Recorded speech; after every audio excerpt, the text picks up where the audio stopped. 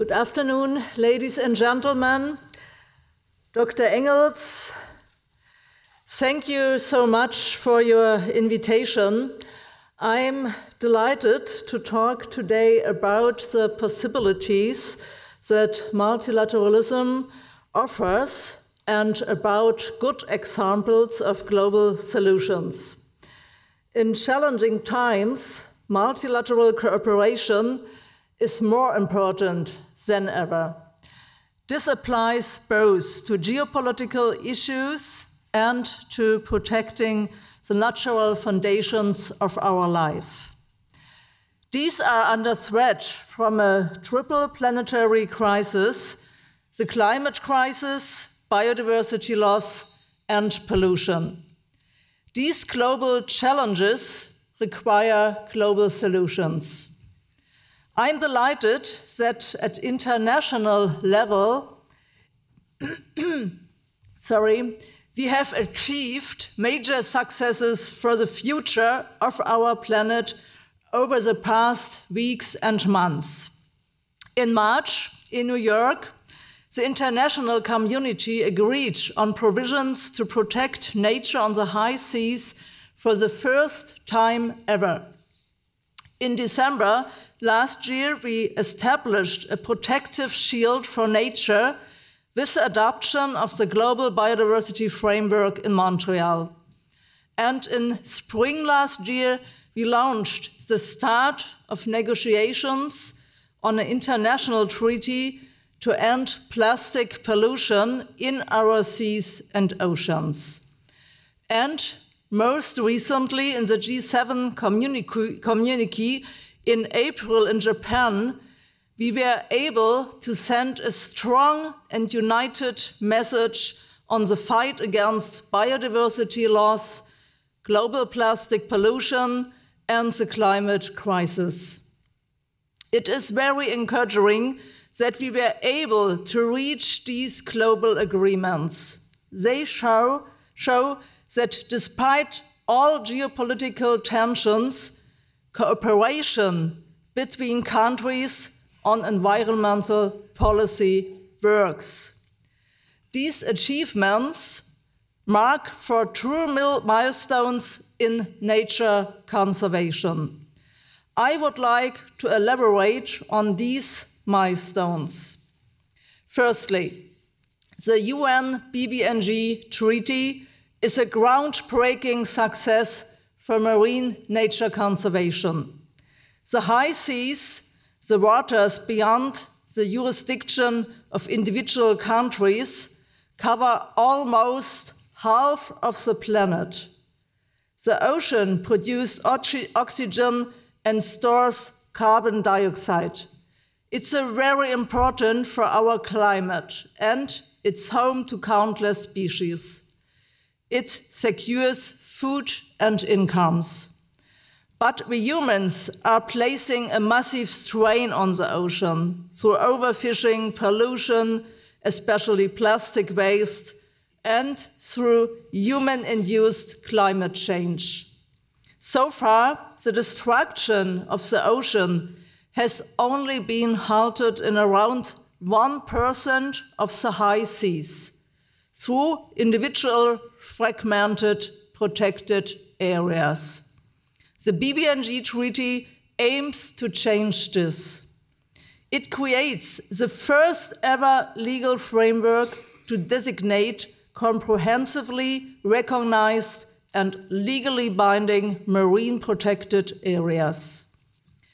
Outside of the protected areas, the treaty also prescribes mandatory environmental impact assessments for all human activities on the high seas that may harmful impacts on marine biodiversity.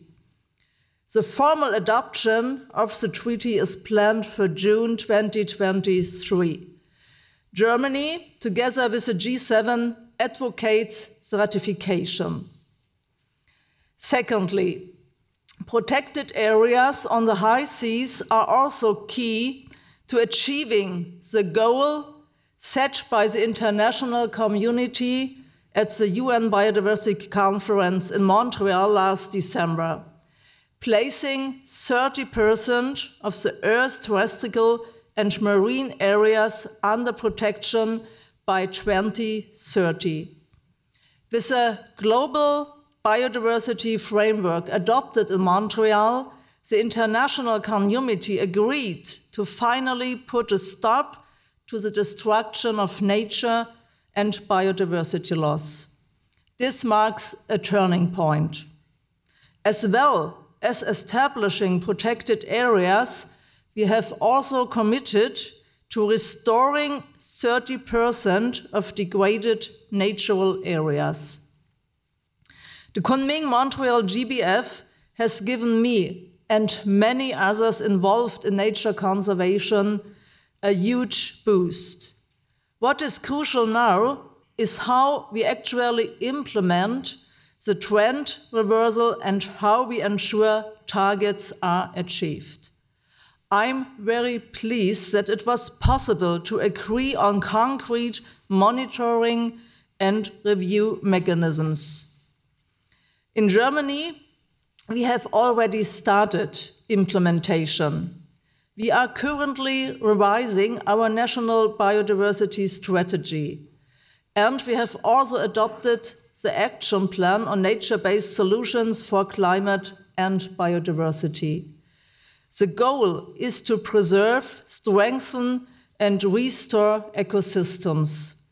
Intact forests, floodplains, and peatlands not only provide key habitats for animals and plants, they can also absorb carbon dioxide from the atmosphere and store it for the long term. And they protect us against the impacts of the climate crisis. Global implementation will only be possible if we work together. This is why we are also helping other countries implement the decisions taken in Montreal. The NBSUP Accelerator Partnership, a forum for cooperation among countries from all regions of the world, is just one example.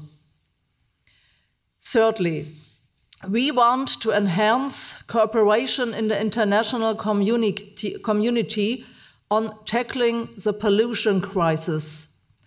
Last year, we launched a key initiative with a mandate for a legally binding UN treaty to combat plastic pollution in the environment and oceans. Germany has long been an advocate at international level of achieving sustainable management of plastics and putting a stop to marine litter.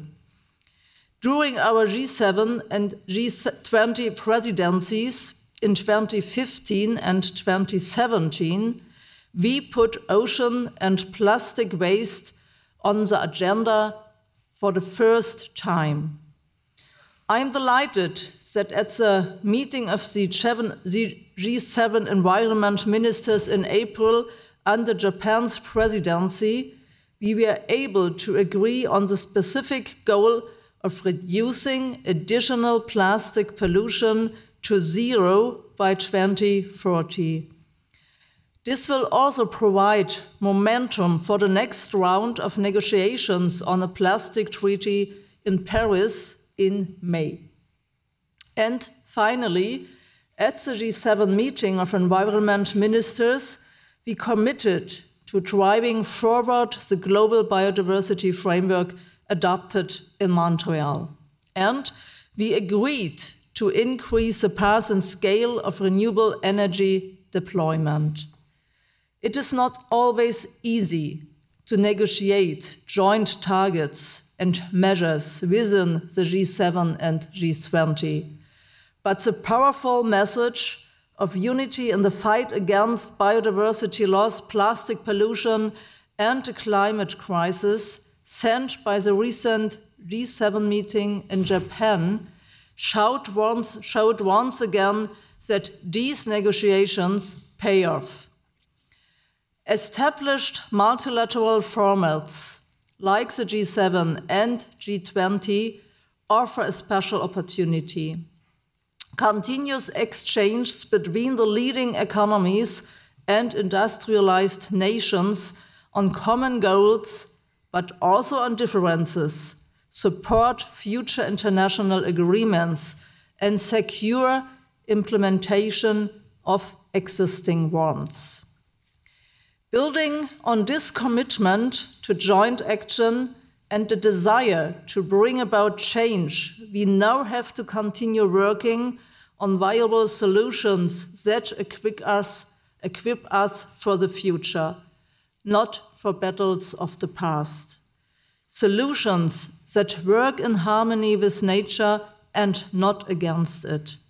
I want to help advance such solutions, including at the G20 level.